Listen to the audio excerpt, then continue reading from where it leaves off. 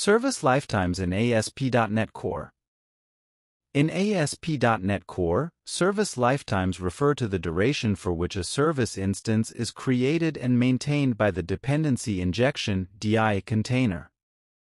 The DI container manages the lifecycle of objects and determines when to create a new instance or reuse an existing one. ASP.NET Core provides three main service lifetimes. 1. Transient. Definition: a new instance is created every time the service is requested.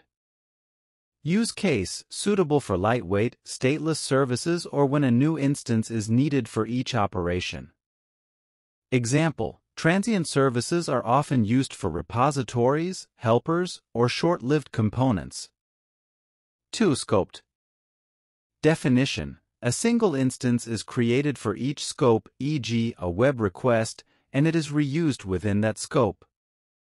Use case: ideal for services that need to maintain state throughout the duration of a request but can be different for subsequent requests. Example: scoped services are commonly used for database contexts or services related to the current request. 3. Singleton. Definition: a single instance is created for the entire application and is reused across all requests. Use case: appropriate for stateless services that can be shared globally, promoting resource efficiency. Example: singleton services are often used for configuration, logging, or services that can be shared across the application. This emphasized the importance of choosing the appropriate lifetime for each service based on its characteristics and usage. Transient, scoped, and singleton.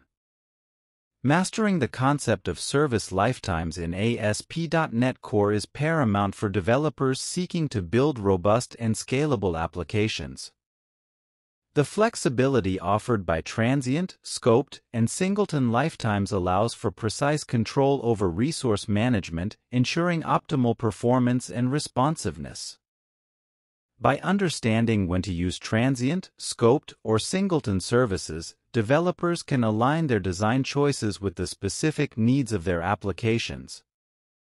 Transient services are suitable for short-lived and stateless operations, scoped services provide per-request instances, and singleton services offer globally shared instances for the entire application lifetime. If you found this information valuable and would like to stay updated on more insightful content related to ASP.NET Core, please consider subscribing to my channel. Your support is crucial in building a community of developers dedicated to enhancing their skills and creating exceptional web applications. Thank you for being a part of this learning journey.